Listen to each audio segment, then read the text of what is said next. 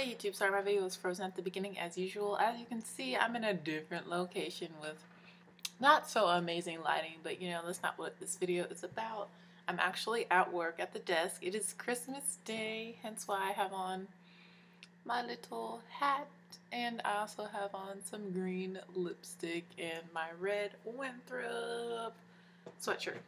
So what I wanted to talk to you about today is just some Facebook posts from the past from Christmas, and just some verses that I've really been reflecting on since I've been lacking on my Christian living videos as of late. I just haven't had time to really sit down, focus, and produce some quality content to put on the internet. So, on December 25th, 2011, I posted on Facebook that being a child of God is a gift that will never stop giving, and that being blessed is an understatement. And that is still true 4 years later in 2015. That is so true. Being a child of God is a gift that will never stop giving, because we have the hope of eternal life. And just being a child of God has just enhanced my life so much.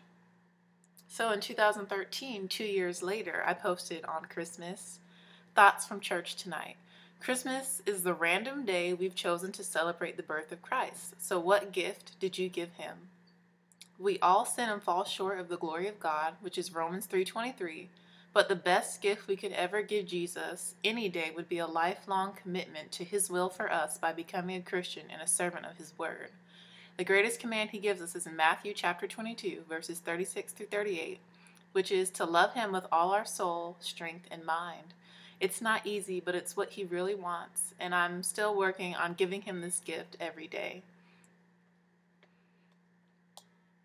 So that leads me to some verses that I've been reading recently that have really just been on my mind, and I want to talk about what are we giving to God, and that's the greatest gift that we could give him, is to love him with all our strength, soul, and mind. And are you really doing that, and how are you doing that? So another verse that I found recently in 2015, December 2015, is Psalms 145 verse 9, which says, "The Lord is good to all, and he has compassion on all he has made."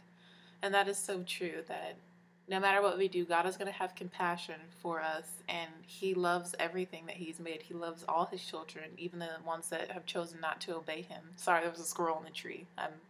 The one that was behind me. And some other verses that made me think about, am I really giving God this gift every day? Like, what am I really doing? Are some verses that are somewhat negative, but they're very truthful, and I feel like they're words that we need to hear. And the first verse is Hebrews chapter 10, verses 26 through 27. And it says, "For if we sin willfully after we have received the knowledge of the truth, there no longer remains a sacrifice for sins, but a certain fearful expectation of judgment and fiery indignation which will devour the adversaries." So we talk about being thankful and loving God and all these things a lot during, November through January a lot, but it's something that we need to really focus on every single day. And if we sin willfully after we have received the knowledge of truth, meaning if you're a Christian and you're still sinning willfully, then you have an expectation, you have a certain fearful expectation of judgment. And the judgment is not going to be in your favor, because if you know the truth, you have to obey it and you have to live it.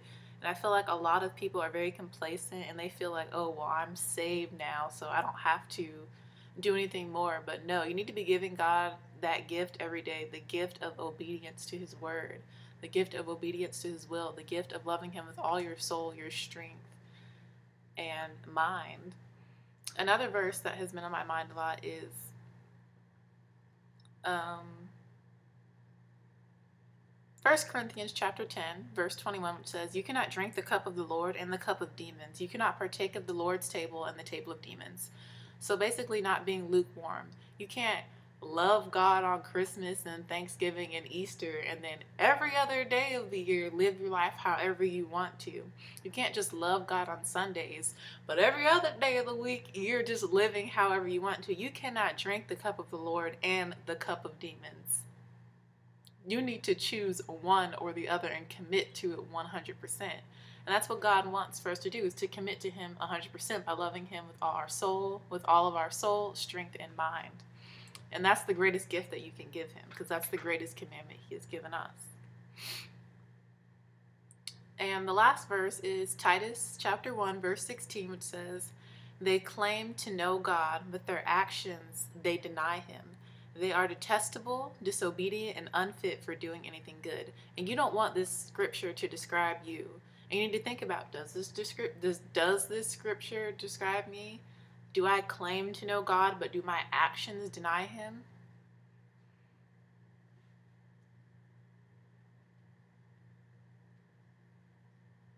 Do your actions deny God? You claim to know Him, but do your actions deny Him? Do your words deny Him? And that's something that, ooh, the contrast. Thank you, Bandcamp. Anyways, that's something that you need to be thinking about, that I need to be thinking about, that we all need to be thinking about as children of God. We can't claim to know God, but have our actions deny Him. We can't drink of the cup of the Lord and drink of the cup and partake of the cup of demons. Like, I feel like just a lot of people my age are really, they're doing that and they don't see anything wrong with it, and they're perfectly okay with it, and they're perfectly fine with it, and they think that they're all right with God, that their relationship with God is good. But that's not what the Bible says. That's not what these verses say. Hebrews chapter 10, verse 26, "For if we sin willfully after we have received the knowledge of the truth, there no longer remains a sacrifice for our sins." Because you know what you should be doing, but you're still not doing it. So as we head into the new year, as we're celebrating Christmas, as we're thankful for the gift of God's birth, His life, His death, His resurrection, as we move into 2016, let us really focus on not just claiming to know God, but actually living like we know God and making that evident and obvious to everyone around us. And that's what's been on my mind as of late. And Merry Christmas. I hope you all have a blessed day, but really think about the things that I said in this video and those Bible verses, which I'm going to put in the description box below, because honestly, being a child of God is the gift that never stops giving. And we should never stop giving everything that we are back to the Lord. I thank you for watching this video. I thank you for your support, and I'm just thrilled and happy about what 2016 holds for me. 2015 has been a year of growth emotionally, mentally, and spiritually in only positive ways. So I'm just really blessed, really happy, really thankful, and just excited for 2016. So I hope these words touch you in your heart, and that you can share this video with other people, because I think it's a message that a lot of people really need to hear. Again, those verses are going to be in the description box below. Again, thanks for your support, thanks for watching, and I'll see you in the next video. Bye, YouTube.